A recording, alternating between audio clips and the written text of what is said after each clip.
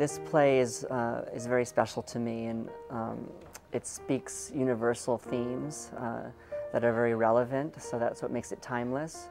And it takes a specific location in time, but the ideas themselves are very universal.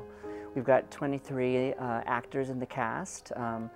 We have about 25 approximately on design teams. I take notes, I stay on book sometimes. Right now I'm running sound. I clean up spills occasionally. I help actors run lines. I think the kids during these 8, 9, 10 or 12 weeks, we learn a lot about communicating effectively.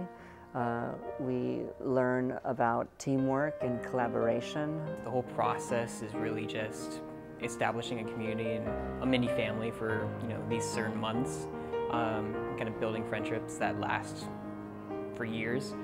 We learn that when we make mistakes, that we can learn from them and grow. We learn how to problem solve and think critically.